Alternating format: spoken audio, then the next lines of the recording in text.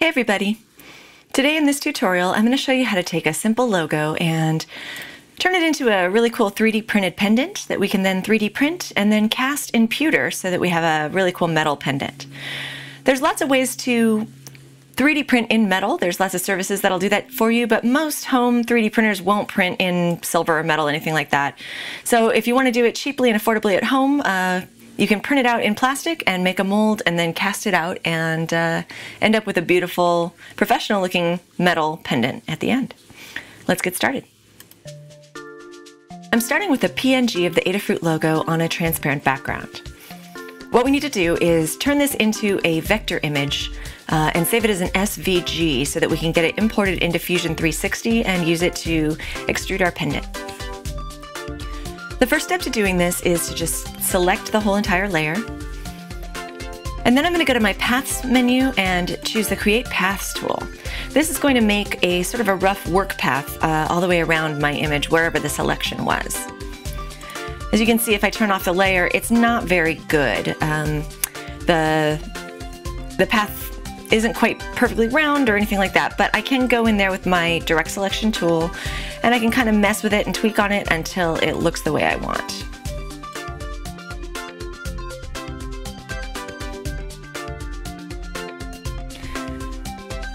Once I'm pretty happy with it, then what I'm going to do is take my Path Select tool, select the whole entire thing, and then go up here to Edit and Define Custom Shape. This is going to make a custom shape that I can turn into a vector art layer and then save as an SVG.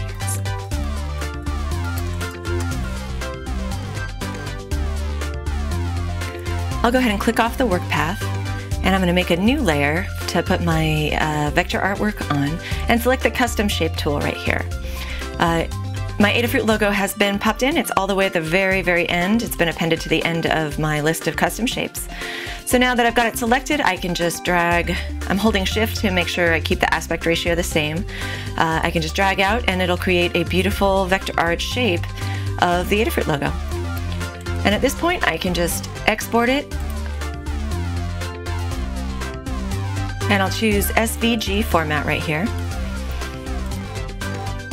And save it as an SVG so that I can import it into Fusion 360 when I'm ready to do that. Now we'll go over to Fusion 360 and go ahead and import our SVG and turn it into a beautiful pendant. I'll start a new design here, and the first thing I want to do is to establish the size of the pendant.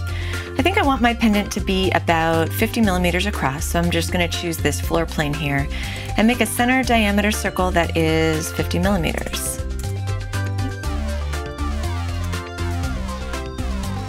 Now I'm ready to import that image I just made. So I'm going to go to Insert SVG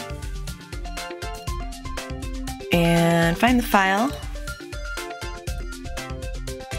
And it came in pretty small, so I'm going to have to resize it until it is the size and placement that I want.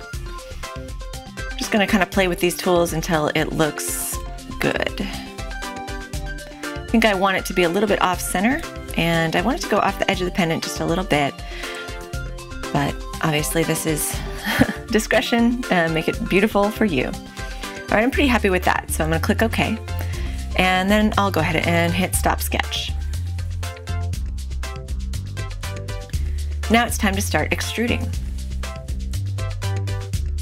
I'm hitting E for extrude, and the first thing I'm going to do is select the entire big pendant circle, including all the little seeds of the flower, because I want to make the dome part first. So I'm going to extrude that. We'll go up about 5 millimeters.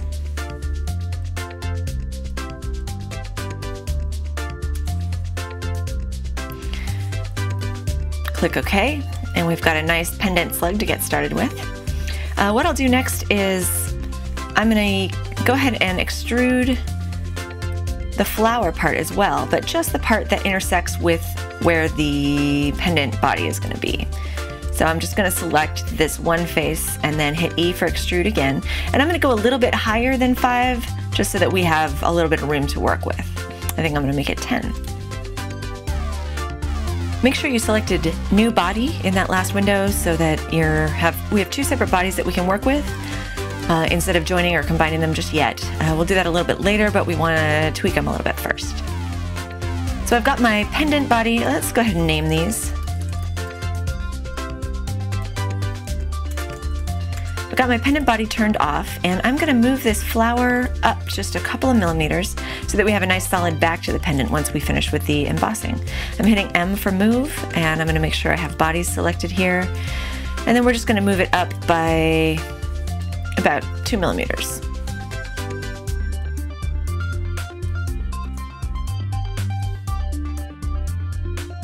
Now if you turn the pendant back on, you can see it intersects, but it doesn't go all the way through the bottom, which is kind of what we want.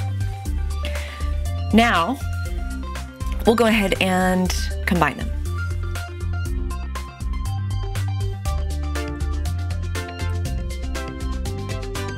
My target body, I'm going to select the pendant, and my tool body, I'm going to select the flower, and I'm going to choose cut.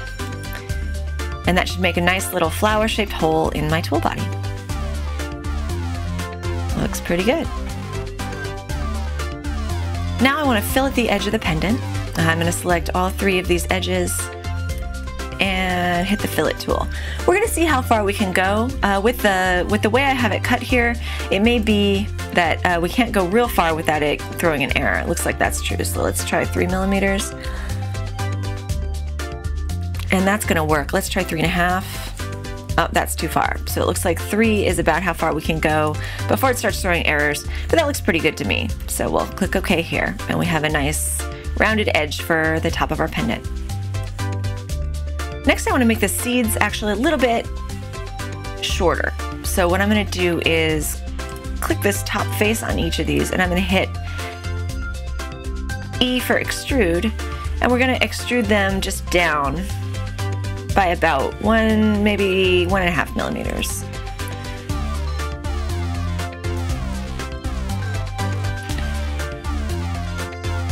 I just think that looks a little bit better. I will make sure that cut is selected here. And now the seeds are a little bit more recessed. I think that looks pretty cool. The last thing we need to do is make a hole at the top of the pendant for the necklace cord to go through. A good size hole for a necklace cord or a jump ring is going to be about 4 millimeters. So in order to create that, I'm just going to go over here to create cylinder, and I want it centered right on that green line. The Adafruit logo is a little off center in alignment. We want to keep it that way, but make sure that the pendant hangs neatly from its top here. I'm going to turn my origin plane on and actually spin around to the back so that I can select that bottom plane in order to put the cylinder right on the bottom instead of having it be on the top of the pendant.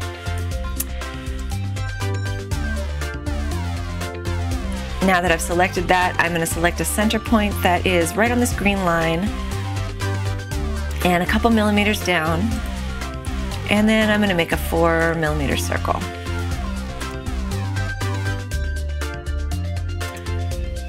Good. For height, we'll just go ahead and do 10 millimeters for now so that it's nice and tall, and choose cut, and it will cut a nice little round hole right through the top of our pendant.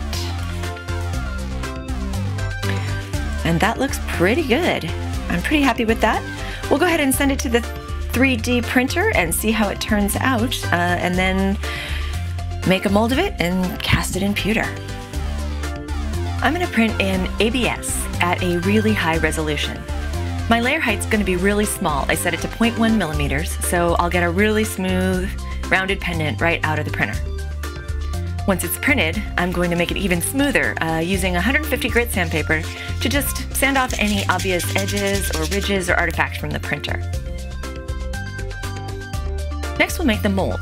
I'm using Easy Mold silicone putty. This stuff works great for resin or low temperature metals like pewter, though you wouldn't want to use it for silver or gold casting. Mix a 1-inch ball of each part thoroughly together. Once it's mixed, we have just 3 minutes of working time until it sets up, so move pretty quickly.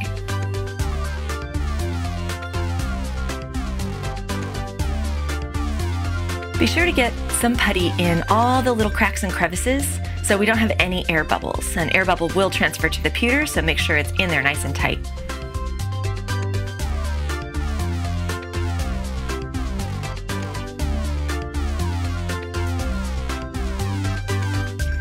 Then use the rest of the putty to make a smooth, flat-backed dome over the rest of the pendant. Be sure that putty squishes all the way through the hole so that that remains open when we do our cast.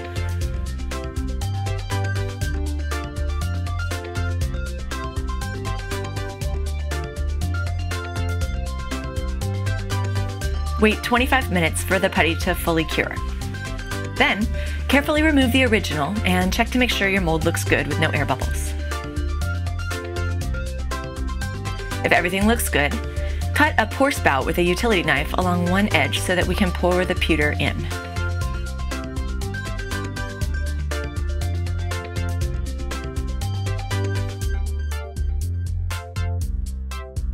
Take some talcum powder and dust the mold evenly.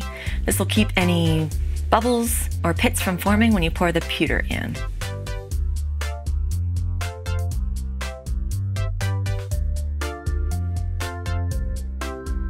Take the mold and clamp it between a couple pieces of wood or another flat surface with a C-clamp. You don't want to clamp it too tightly, just enough to hold it in place so that the pewter won't leak out along the sides.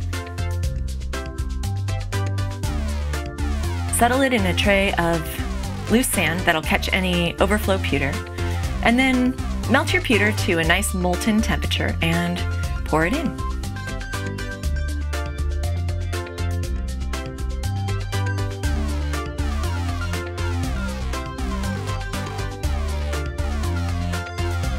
Once it cools a bit, take the clamp off and take a look. If it didn't pour perfectly, then you can easily just melt it back down again and give it another shot. Clamping too tightly is not your friend here. It makes it a little more difficult to get the pewter in. But once you find a pour that you're totally happy with, then demold it and start to clean up the pewter pendant.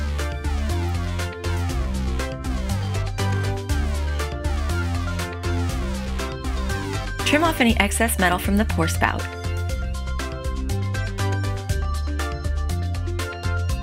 And then it's time to start sanding again. I started with 150 grit sandpaper and then moved up through the finer and finer paper until I got all the way to 1000 grit. You can also use a rotary tool here to kind of buff off any rough edges.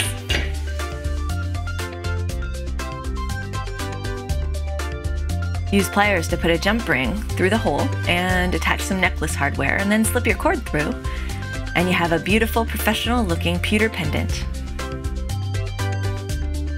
If you like this video, remember to subscribe for more fun Adafruit projects. Thanks so much for watching.